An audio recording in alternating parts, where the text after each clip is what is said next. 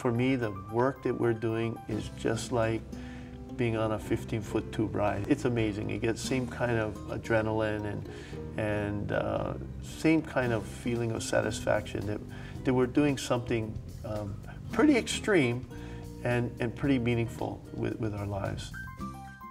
They came from different backgrounds, but found a common purpose in their personal and professional lives. This couple is working overtime to protect nature, culture, and community. Chipper and Hau'oli Wichman are next on Long Story Short.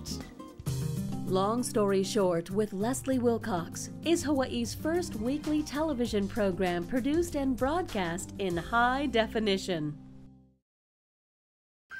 Aloha mai kākou, I'm Leslie Wilcox. In this edition of Long Story Short, you might think taking care of gardens would be a mellow line of work.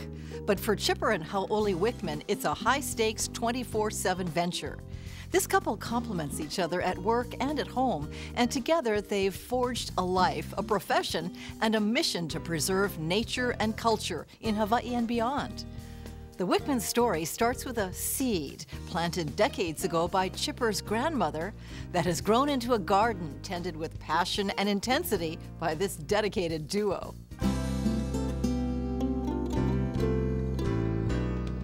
Tell me about each of your backgrounds. What was it like growing up when and where you grew up? Chipper? Well, born in 1957, and Hawaii then was really so much more relaxed. I remember never having to lock the doors on the house, and we spent every summer on Kauai with my grandmother, which is really was very, it's just one of those fond memories that really influenced us in the course of our life. Yeah. And what were your interests as a kid? Well, started with baseball and stuff like that, but graduated pretty quickly into water sports and loved surfing. Surfing became really pretty much the focus of my life as I was growing up. And did you have a vision in your head at that time of gardens? Not at all. I was not on the garden or plant track at all. You were all like water. surf, and when the surf wasn't good, we'd go diving, and really just enjoyed growing up around the ocean and being part of that. Now, your parents sent you to some very private, pricey schools, Hana Hau'oli, Punahou. Yeah. And your dad was an attorney. Mm-hmm. But you didn't continue in the private school mode. You went to a public school, Roosevelt, for your high school years. Yeah, I guess you could say maybe I was a challenging teenager and didn't probably really appreciate the opportunities they were giving me in terms of education when I was growing up. So we had a little parting of the ways, and I really enjoyed going to Roosevelt. And for me, you know what it did also is Roosevelt with Papakolea right there, it really connected me with our Hawaiian community. That was a real benefit for me. And certainly, you know, I think to a large degree, Punahou recognizes that and celebrates the fact that, you know, we're here in Hawaii and the Hawaiian culture. But you get to a place like Roosevelt where, you know, it's not pretend, it's for real. And back in that day, there was still Kauai Day. And so, you know what I mean? How did you fit into that scenario? Hey, I made friends with the biggest smokes right away, man. That was my buddies. And that worked. Yeah, sure was good because, you know, in the end, people really see right through your exterior and see who you are on the inside, what kind of a person you really are and what your values are. And I think that was what made me successful at Roosevelt. Do you have regrets about not being more into school at the time? Very much so. I didn't really truly appreciate that until after I had worked for several years at the garden and had an opportunity to go back to school. And when I did, I went to UH Manoa, got in through the community college system, and what I found was really amazing. I saw a lot of kids that were 18-year-olds, and they were there because mom and dad said, you got to go to school, you got to go to university after you graduate, and they didn't have a strong interest, they weren't driven. I was there totally like a sponge, and it was like, for me, it was awesome. Whereas I practically almost flunked out of high school. I graduated from UH Manoa with a 4.0. And you went on to get a master's. You know, I mean, so it's more than the grades and everything. It was a learning opportunity, and I've continued to benefit from that for my entire life. So it's really, I regret not having taken advantage of those opportunities my parents provided for me. But on the other hand, everything in my life has been there for a reason. I don't regret the fact that I got to really connect with our Hawaiian community at that early age. The School of Papakolea is a good school. Yeah, absolutely. Still get plenty of friends from there. So, Chipper, it seems like you were born from a privileged Kama'aina family, grew up in Honolulu, mostly, and you're from a Nanakuli family of modest means. You're the first person in the family to go to college? That's correct. And Hau'oli, tell me about your background in Nanakuli. Yes, so I grew up in Nanakuli, born and raised there, born in '58, so Farmington Highway was 2 lanes, and my grandparents, we lived in my grandparents' home, and later we moved next door because my aunt lived next door, but she moved to Maunawili. So we were always with Grandma, and family was always around. The aunties and uncles that lived in the neighborhood, everyone was our cousins, and we played and went to the beach and just enjoyed life out there in the country. And went to public schools in the area? Yes, Nani Kapono Elementary, then Nanakuli Intermediate. Tell me about your dad, because you have this great story about him digging holes. Well, he graduated from Waipahu High School and got a job at Hawaiian Electric, and one of his first jobs, he was a laborer, and he had to dig the holes for the electric poles. He became a foreman and eventually retired from Maui Electric, where he was a superintendent of construction there. That's right, you moved to Maui for your, is it high school or college years? High school, yeah, I was 14, and then we moved, our whole family, I'm the oldest of 5, and we moved, and my dad started working there in the early 70s. At first as a foreman, and then the superintendent when he retired. What was it like moving from Nanakuli to what part of Maui? Right in Kahului. Well, it was a big change for me, and I was kind of wondering, should I stay in Nanakuli and live with my grandparents? But no, we just all moved together to Maui, and the school I attended was Maui High, so it was a feeder school, and all country folks from upcountry and Pa'i and Haiku all came into this one school, so it was really easy. It wasn't like I was coming in as a stranger. Everyone came together at the school, so everybody had to meet at the school. Exactly, yeah. Though they didn't know each other at the time, Chipper Wichman also went from Oahu to a neighbor island at about the same age, but for very different reasons. As Chipper recalls, his parents had reached the end of the rope with their 15-year-old son.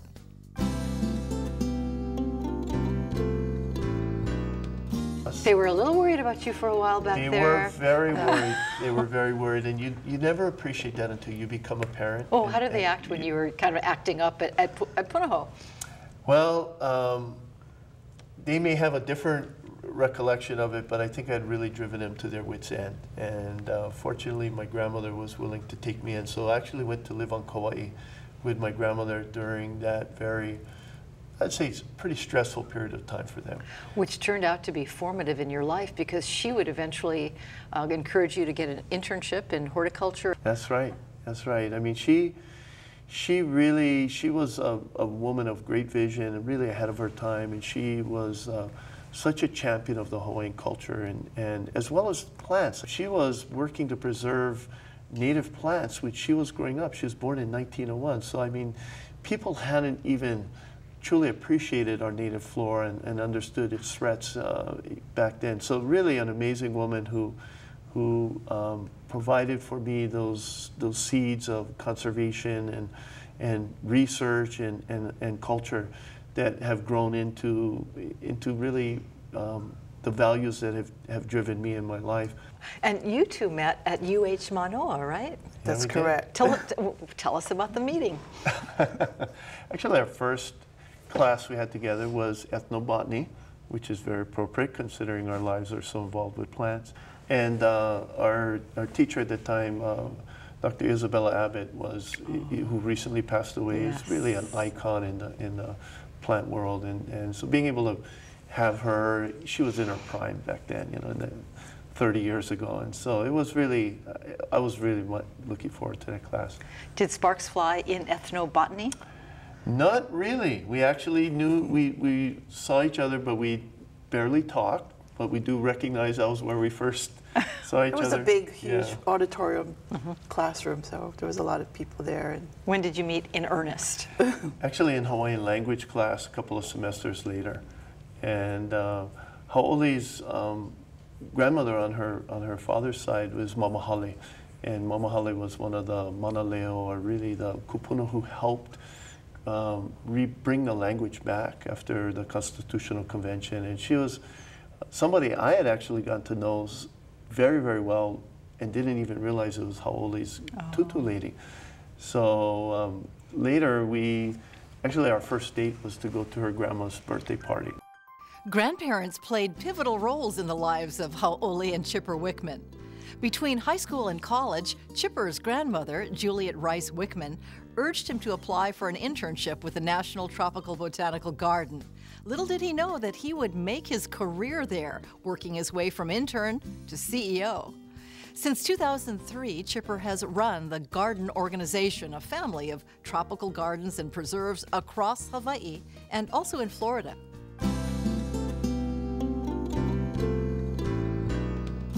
It really is an amazing organization chartered by the United States Congress as a nonprofit, and that's really confusing to people. How did that even come to be? The vision was our founders wanted to see this organization funded privately with private money and not being just another federal agency. But having that congressional charter really set the bar high. It was clear that this organization had a destiny that needed to be fulfilled in terms of making a global difference. And that means today for us, working on not only on a regional scale here and helping to really fulfill immediate needs here in Hawaii in terms of stopping extinction of plants and helping to preserve our culture and meeting educational needs. We really have a three-pronged focus: education, scientific research, and conservation. And we fulfill all of those on both local, national, and international scales. How about telling me a couple of things that people may not know about the garden? We are a nationally chartered organization, chartered by the United States Congress, but that idea, that thought, came out of the Honolulu Garden Club by very visionary women, including Lloyd McCandless Marks, who was the president. I was recently given a packet of the minutes of the Garden Club meetings from like 1954 and 1955, when they talked about creating this organization. And it's amazing to see how it went from a Garden Club meeting all the way to succeeding in convincing the United States Congress that this was indeed an action worthy of a public law. We have the world's largest collection of endangered species, federally listed endangered species. It's really amazing collection of plants, but it's not what the visitor is typically looking for, like the beautiful bird of paradise that are right behind you, or heliconias. We have amazing plants, but they aren't collected or arranged or displayed. Are they homely beauty. little plants? Is that what you're saying? Many of them are, but some are majestic trees, but they're not what the average visitor expects when they come to see a botanical garden. Our gardens have really been developed by scientists and conservationists as these living laboratories. It's time for us to make them public venues so that the public can come and really get a better understanding of some of these global issues and what we're dealing with. There is no better way to convey that than in the beauty of a botanical garden. In 1987, 3 years after Chipper and Hau'oli Wichman were married, their family and professional lives once again collided. Chipper's grandmother passed away and left him the 1,000-acre Limahuli Valley on Kauai. It was not exactly a gift, but a duty to carry out her vision of protecting the valley's natural and cultural resources. That this was a kuleana, that this was a responsibility to preserve it in perpetuity. But more than just preserve it, this was an area that was crying out for active management. And it took us 7 years, but we succeeded in getting the state to create a special subzone called the Limahuli Valley Special Subzone and approve a very active, comprehensive management plan, a master plan for it. And today it's considered really one of the poster childs in the state in terms of biocultural conservation, celebrating the importance of the area as a cultural area to Native Hawaiians and restoring the cultural values, practices, as well as plants. After your grandmother, Juliet Rice Wichman, gave you the kuleana, you in turn gave it. That's right. We gifted that property in 1994 to the garden after we had put in place the special subzone, after we knew that indeed the garden could properly manage it. And when we gave that property away, our kids were pretty young. So our son was born in '85, this was '94, he was 9, and our daughter was 7. So here we were, we gave away the only piece of property we ever owned. And they looked at us like, Mom and Dad, are you nuts or what? And in fact, I think they thought we were pretty nuts anyways, raising them out in Haiana at the end of the road without TV or radio. And in those days, it seemed more remote. It was much more remote, and you know, it was not nearly as crowded as it is today, and the traffic was less. It was really, really wonderful. But what impressed them were the values that they grew up with, and later as they got older, and especially after they went to Kamehameha School and University of Hawaii, they look back on that with so much pride, and they're so proud to bring their friends and show them their home and where they grew up, and they're very proud of what we accomplished with that property and the gift of it. It was an important experience for us in terms of learning how to fulfill a kuleana, what it really means to malama aina, and to care for the land, because far too often we think of aina as a commodity to be bought and sold, and that its highest and best use is the economic return you can get from it, when indeed aina has so much more to offer us. Hau'oli, at what point did you get passionate about Chipper's dream, the garden? And because you do it 110%, so you can't be lukewarm about it. Well, it's after our children were grown up, and we started managing the Kahului garden in Hana, and then I realized it was serious work, and there was a lot to do, and there was a bigger kuleana out there. And you had family out there, so you saw community connections building. Oh, definitely. And that was very important for us to come into a small community, Hawaiian community, but having family there was made it so much easier for us to get to know the other people there and accomplish what we needed to do in taking care of Kahului Garden and the Pi'ilani Hale Heiau. How long have you worked together now? Well, we've worked in an official employment capacity probably for close to 15 years. But before that, she was really helping as a volunteer. How long have you been married? 28 years this year. Congratulations. Thank you. Yeah. So you've got to give us some relationship tips, because you were together constantly and you have such a good relationship. How does that happen? Or are you good at pretending? No, I don't think he can pretend for 28 years. He's the boss. Well, I think relationships, it's hard work. And I hope that if nothing else, we can convey that to our kids is we really, really understand and believe that the future of our island, of our communities are dependent on strong families. And maintaining a marriage is never easy. It's give and take, and it's being able to really hear and understand the other person. I think she'll tell you I do all the talking and this. It's hard sometimes when you have a dominant personality to slow down and be a good listener. So that's something that I really try and practice. She said I'm the boss, but I think she's got some very, very valuable ideas and feelings. And when I really stop and listen to them, she's almost always right. What do you do when you can tell he's not listening? Sometimes she jokes around, I got to send you an email even though I'm sitting 3 feet away from you to get your attention. Because our life is so busy, I think that can be frustrating. Communication is so important, and being able to have common activities that you enjoy doing together. I think many couples end up going different ways because they don't have enough common enjoyment together. And so, one takes off in this direction, the other one takes off in that direction, and And before long, your lives are kind of heading in very different directions. For us, we're probably the extreme example of the other, you know. How much time on a typical day do you spend together? 24 hours. All the time? Yeah. Pretty much. How do you do that? Well, you know, it's not for every couple, but the requirement of the work that we're involved in leading a major nonprofit organization, as I'm sure you well know, you live it yourself, is pretty consuming. And for us, it's given us a chance to be able to do it together and be together. Hau'oli said something many years ago. She goes, you know, it's a good thing we do this together, otherwise we'd never see each other.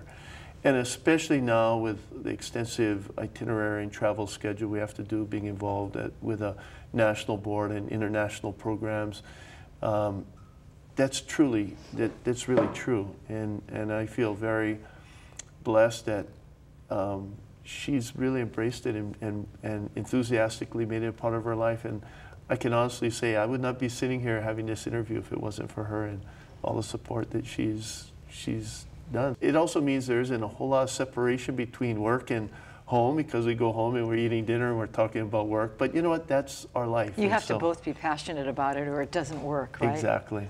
Yeah. So what do you contribute, Hau'oli, and how does your working partnership go?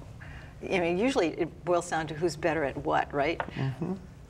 Well, I just kind of, I guess, keep him organized and pick up all the loose ends and try to, you know, just do the housekeeping, and he's just going forward and, you know, just a lot of meetings, a lot of telephone conferences, and so I'm just in the background mostly. Yeah, and you've heard him described as the man with the big vision. And that's true, isn't it, Chipper? You think big. You're not making small plans. That's right.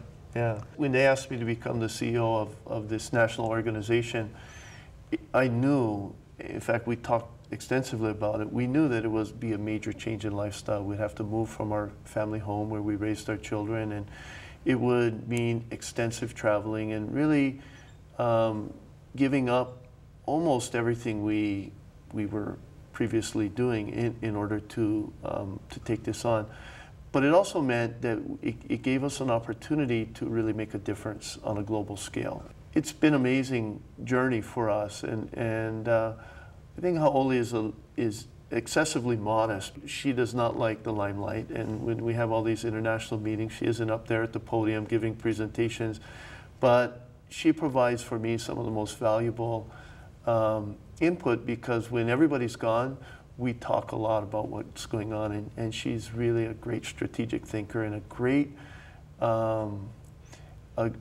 identifier of people and their personalities and what motivates them. And so we have a lot of really important conversations behind the scenes that people are never really aware of. You've got another sharp pair of eyes with another perspective. Exactly. And Hau'oli, your kids are actually going in the footsteps of landscape and land management, right?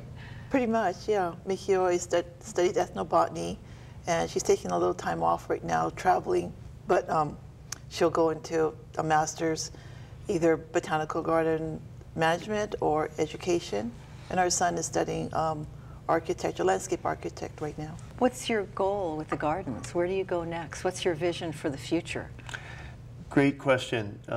We're right now in the process of developing a new 5-year strategic plan, which takes the garden really to the next level in terms of both developing the funding base as well as really tying us in with more international programs and making a global impact. At some point in the course of the next 5 years, we also need to begin thinking about planning for the future in terms of transitions and leadership.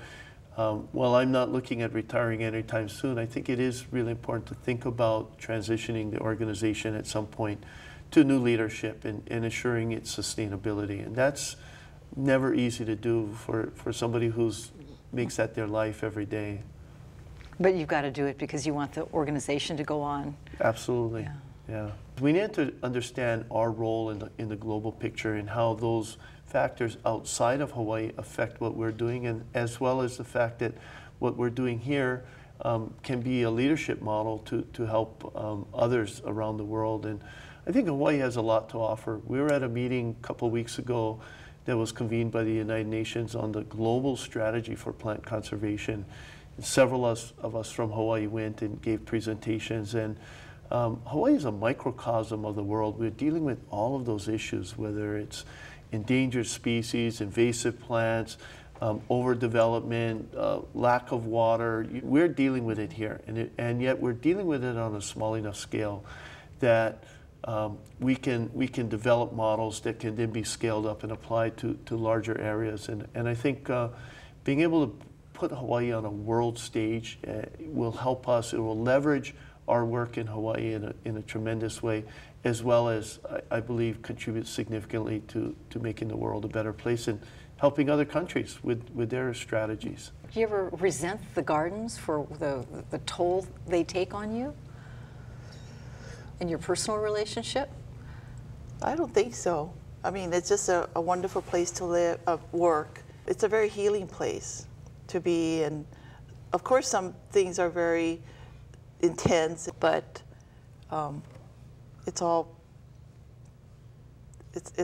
to me, the garden is a very healthy and healing place for us. And having common goals is huge. Exactly, yeah. We really do try and protect our weekends, because those are having time for yourself, and even if it's just working in the yard or working in the taro patch or walking in the garden or walking on the beach, it is important. Chipper and Hau'oli Wichman pursue their conservation and research efforts across the state, the continent, and around the world. They lead a frequent flyer lifestyle. A big part of their mission at the National Tropical Botanical Garden is to educate the public and share their tropical treasures. So if you get the chance, they'd welcome your visit to the award-winning gardens on Kauai and Maui, as well as in Florida. For Long Story Short and PBS Hawaii, I'm Leslie Wilcox. Ahui ho kako. For audio and written transcripts of this program and all episodes of Long Story Short with Leslie Wilcox, visit pbshawaii.org. I accepted the directorship of that garden on 3 conditions. When our chairman of the board called me up and asked me to take it on, I said under 3 conditions. One is I'm the captain of the ship. I'm going to have to make some hard decisions, and you're going to support it. Don't question it. Number 2 is we're going to make good on every promise we've made to the Hawaiian community there. And number 3 is I need some money.